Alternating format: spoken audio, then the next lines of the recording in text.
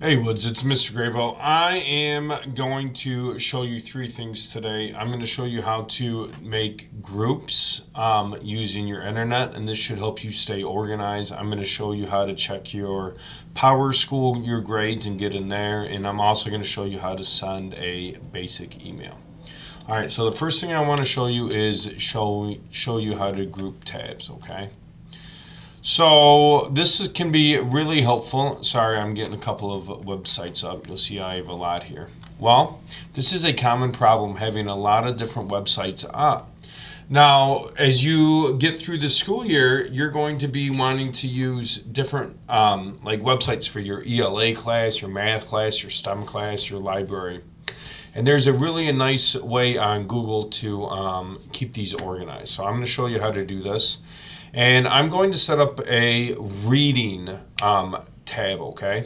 So the first thing that I have is, for my reading tab, I'm going to have the library as part of it. I'm going to have AR's website as part of it. And I'm also going to have my Hoopla account as part of it. So we're going to make these all into a tab. So I'm going to right click on a tab. That's a two-finger tap on your Chromebook. And I'm going to right click and said add tab to new group. So I'm going to add this tab to a new group, and I'm going to label this reading. I'm going to go ahead and label this green, and I want to save the group. Okay. Now I can click off, and I want to add my AR website, and I just right click, and I'm going to add tab to group reading. My Hoopla account, I'm going to add tab to reading group. You can also like drag and pull into that group also.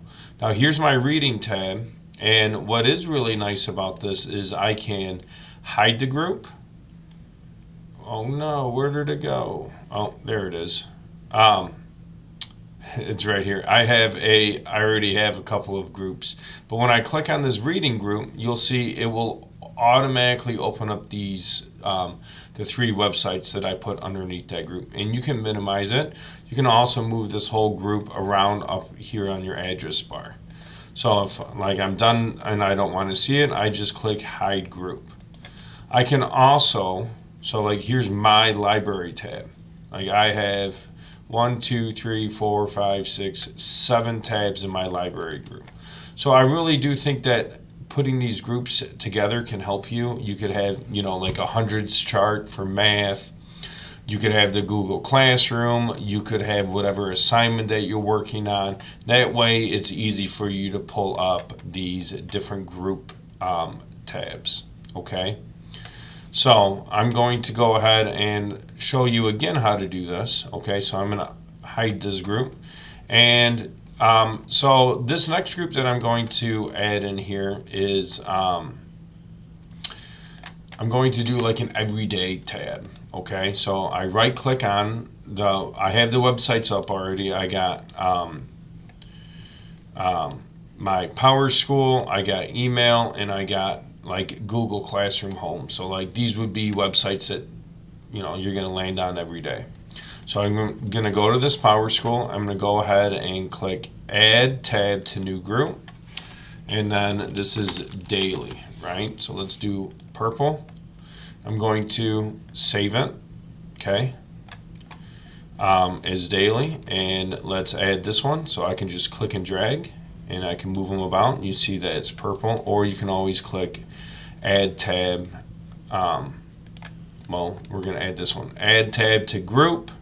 Daily, and it's right here, and of course I can hide the group, and remember I have 1, 2, 3, 4, 5, 6 groups, right? I teach a lot of classes, so if I open up my daily tab, you'll see it automatically opens these up.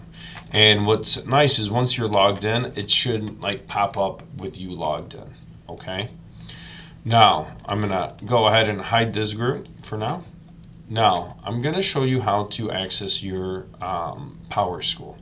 So your PowerSchool has your grades, it has your lunch balance, it has things like that. So in our Washington Woods library, it is under classwork, PowerSchool, and email. And here's PowerSchool. Now, I have a student, Ian, that has graciously let me use his account to kind of demo this for you. So we're going to click sign in. And over here to the left, it says grades and attendance, missing assignments, class assignments, and it goes through all of these things, right? So let's click on class assignments.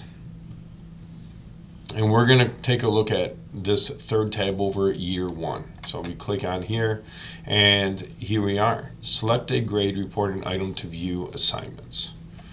So here's Ian's, so far his assignments. You can see a lot of these have been collected, right?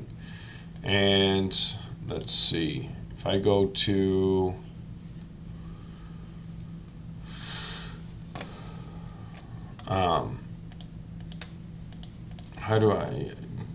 let's go to grades and attendance. And so here's, I can check out his standard grades too. So grades and attendance, standard grades, and I want to expand all. And then it will show you so far his different standards and his standard grade right now, which is 3s. And you can expand on all of these. Okay, so let's collapse them all. Grades and attendance. So he's been here every day so far, but this will update your attendance also. If you wanted to check your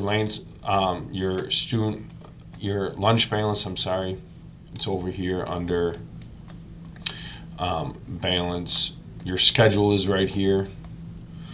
This is Ian's schedule, right? And you can change this. So there's a lot in here for PowerSchool with you. You can click on grade history, and it's saying that there's no term grades, but we know that he has some under standard grades, right? So PowerSchool, it's very clicky, but the more time you spend in here, the more that you'll get familiar with it. All right, the next thing I wanted to show you is how to get to your email and how to send a basic email, okay?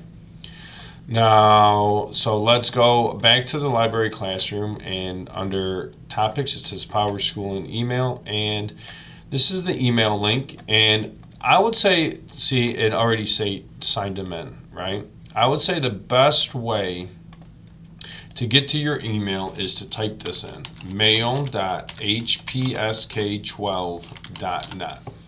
So mail.hpsk12.net.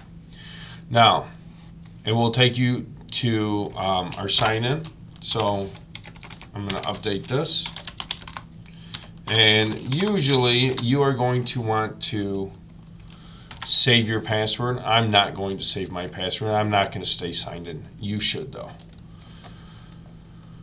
So when we're in our mail, a couple of things about our email. All right, the purpose of emails is to get in touch with someone who might be hard to reach by phone or like in person. You can send photos, files, and attachments.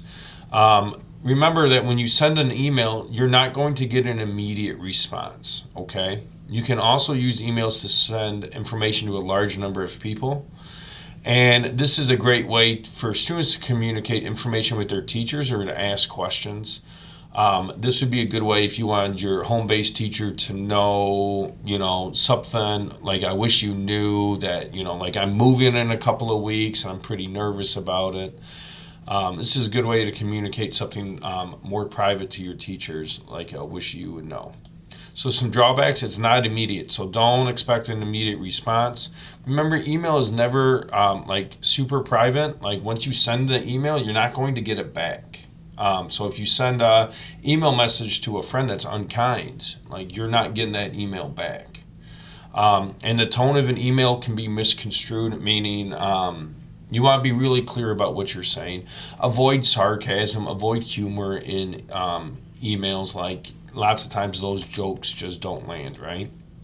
So when we're going to be talking about reasons to email a teacher, so a question about an assignment, letting them know that you're not going to be there, to request like a copy, or like if you're sending me an email, like like, hey, can you pull Ground Zero, this book for me? I would like it.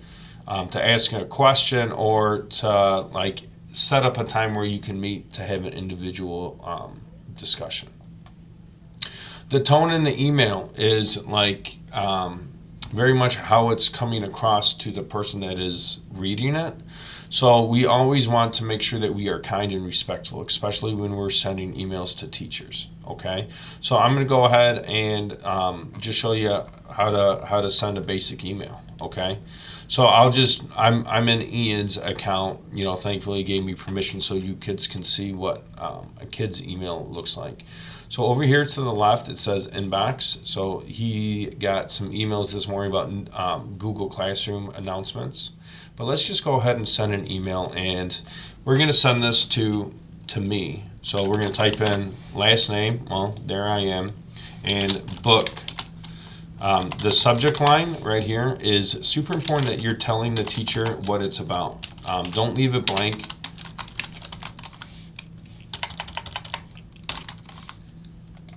And when you're in the email, in the body part, you always want to start off with some type of salutation, some type of greeting. So, Mr. Graybo, I was wondering if you have the second book in the Wild Robot series.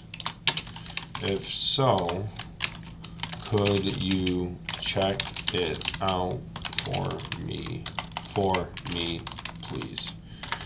And then end it, thank you. And you want to type your first and last name. It's just easier for the teachers and everybody else to keep track of things. So relatively simple and straightforward, and then you just click send. Now you could send it to other people. So let's say Ian wanted to send it to his dad also, okay? So this would go to me and to Mr. Cronkite, okay? And then when you press send, it will just send it out, okay? So I'll send this, and just to show you. Now over here to the left, you'll see inbox, sent items, and you'll see that he sent that email to me and to his dad, Mr. Cronkite, right? So that's how you send a basic email. And so I showed you three things. I showed you how to do group tabs, right? So they're still up over here saved. I showed you how to get into PowerSchool and how to do a little bit of navigating and how to check some of your grade history. So grade history, class assignments, and then year one is where they're going to show up for you, okay? And there's lots of options in PowerSchools. And then I showed you how to send a basic email to a teacher. So let me know. I know this was a lot of information, but let me know if you have any questions. Bye.